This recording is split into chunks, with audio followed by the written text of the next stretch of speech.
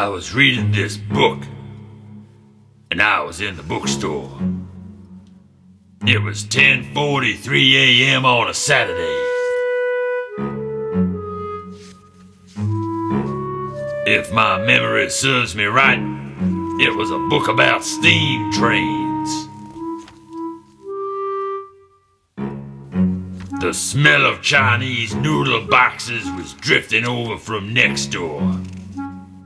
And once I got myself this fine new book, I planned on getting me some Kung Pao chicken.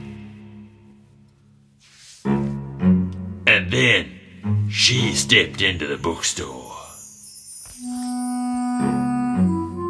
Those big glasses.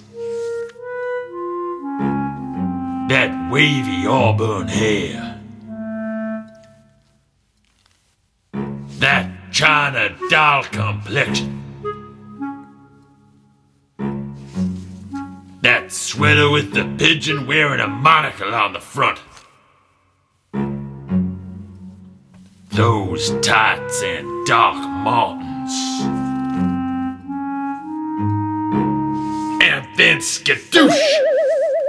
Our eyes met. And she walked over to me. And she was getting closer. And she started to smile with those teeth showing. And then she simply said, I'm Natasha, and I like steam locomotives.